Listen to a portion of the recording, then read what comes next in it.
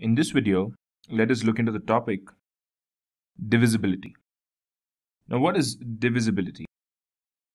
It's just dividing something. Say, for example, we've got a circular pizza, a pizza of some kind. Say it's like this. And say, for example, you've got 4 friends, including you, who need to share this now.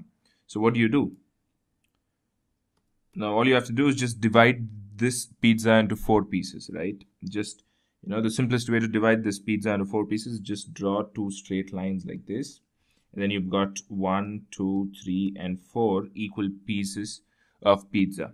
So this is divisibility, and this is division, or this is even, we can even call it splitting of a pizza, or, sharing of pizza. So everything kind of is linked to divisibility.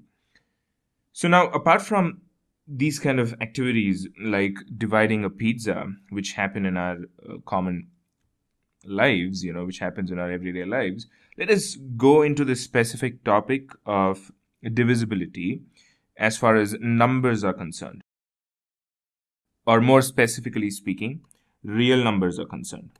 So in this video, let us look into the topic of divisibility as far as real numbers are concerned. What happens when you divide real numbers? That is what we're going to look into in this video now.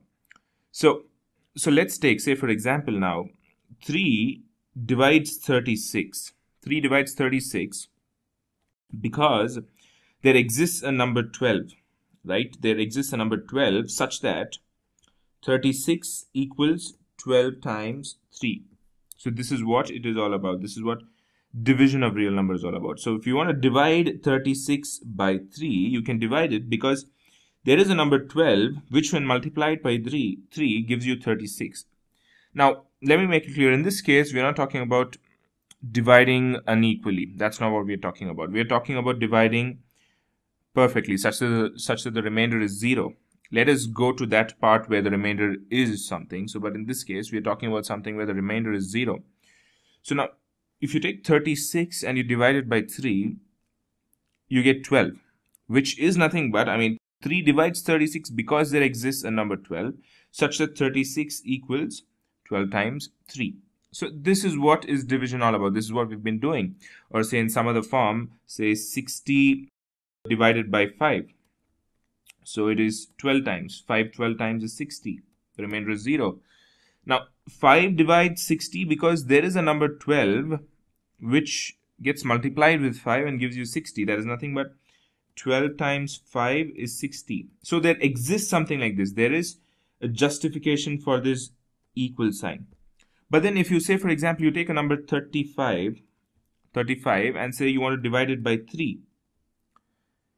This doesn't divide 35. 3 doesn't divide 35 completely because there is, say for example, 11 times is 33 and there is a remainder of 2. So you cannot say 3 times 11 equals 35. This is an invalid statement because 3 times 11 is 33. Nor can you say 3 times something, say a equals 35, because a is not going to be a whole number, or it's not going to be a non-decimal number. So that is one of the important things that we have to look into in this small topic. So now, what we know about divisibility in a very casual way or an informal way, but in speaking about divisibility in a formal way, what is it? So here is what it is. Here is the definition of divisibility.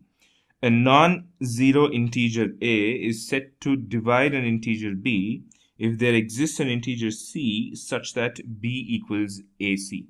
So this is exactly what we've been talking about in this case. In this case, a non-zero integer a is 3. Now this is going to divide 36, which is b. And if there exists an integer c such that b equals ac, and in this case the c is 12. So there does exist an integer c in this case which is 12 such that you get 36 equals 12 times 3. So this is the formal definition of divisibility.